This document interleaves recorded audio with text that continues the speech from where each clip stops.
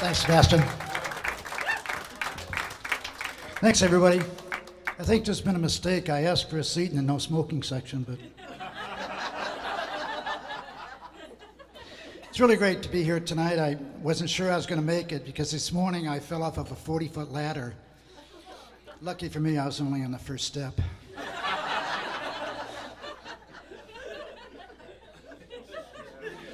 I really did have a tough morning this morning. I put on a shirt, the button fell off. I went to brush my teeth, the top of the toothbrush broke off. I picked up my briefcase, the handle came off. I'm afraid to go to the bathroom.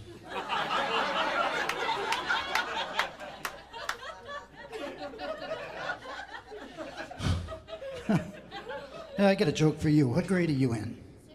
When I was in the 5th grade, they asked me, Patrick, tell me the names of 5 animals that live in the North Pole. I said, that's easy. 3 polar bears and 2 seals.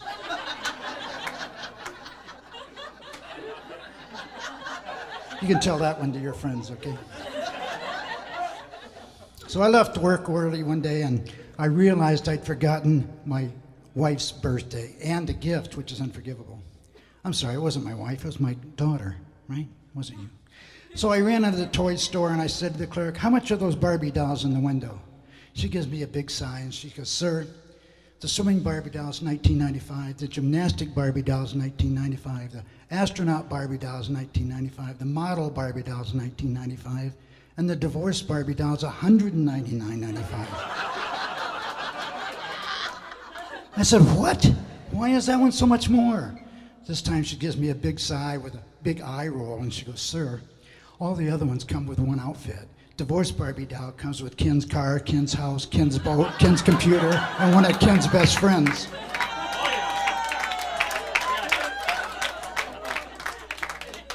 Anybody in here from Minnesota? No?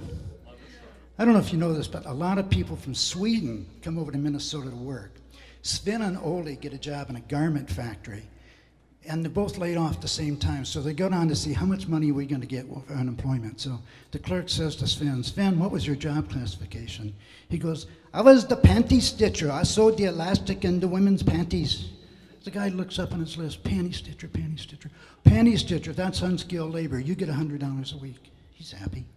You look at Ole. Ole, what was your job classification? He goes, diesel fitter. Guy goes, diesel fitter, diesel fitter.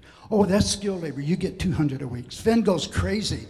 What do you mean? He gets $200. I only get $100. The guy goes, well, panty stitcher, unskilled labor, diesel fitter, skilled labor. Sven goes, what skill? I sewed the elastic in the panties. He puts them over his head and says, yeah, diesel fitter.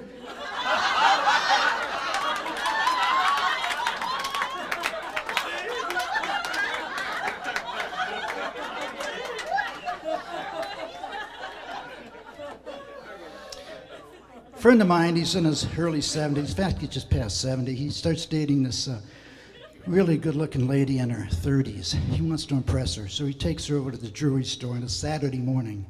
He goes, I'd like a nice diamond for my girlfriend here. The guy brings out a diamond. He goes, sir, this one's $1,500. She goes, I like it.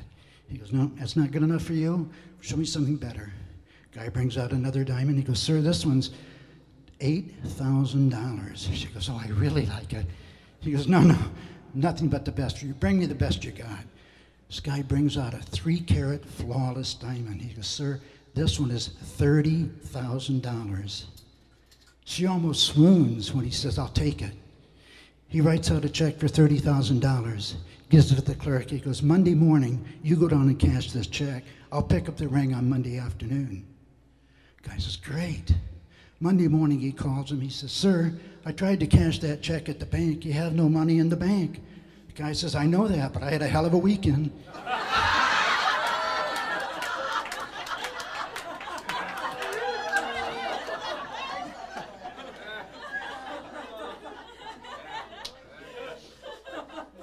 Guy walks into a store and he says to the clerk, where can I find the Polish sausage? Kid says, you're Polish, aren't you? He goes, I'm a little affronted. He says, if I asked for a German bratwurst, would you say I was German? If I asked for kosher hot dogs, would you say, ask me if I was Jewish? If I asked for Italian sausage, would you say, are you Italian? Kid says, probably not. He says, well, why you ask me if I'm Polish just because I asked for Polish sausage. Kid says, sir, it's because you're in Ace Hardware.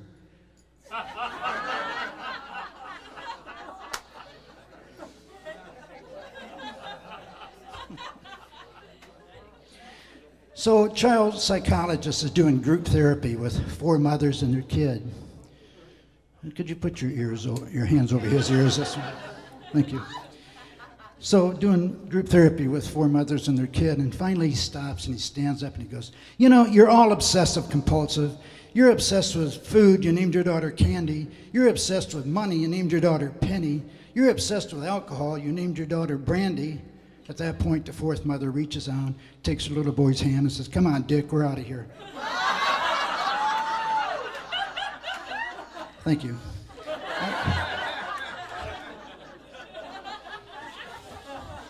Where's Sebastian?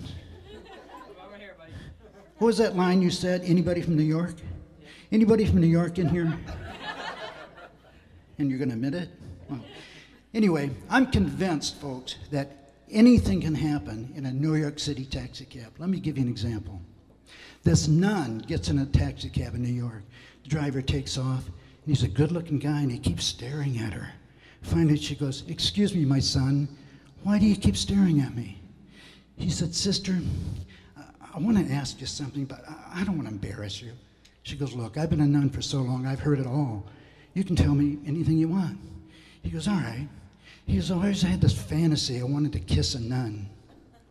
She thinks for a minute, and she goes, well, maybe we could do something about that, but you'd have to be Catholic and you'd have to be single. He gets all excited. I am Catholic, I am single. She goes, well, pull down that alley over there. He pulls down the alley.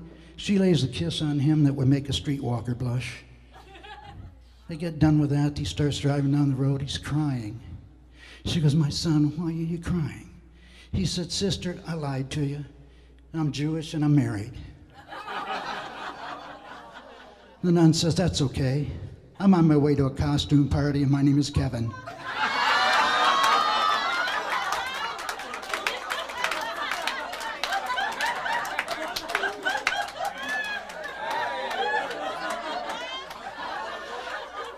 Hey, I've had a lot of fun here tonight. I hope I brought a little laughter into your lives. Thank you so much.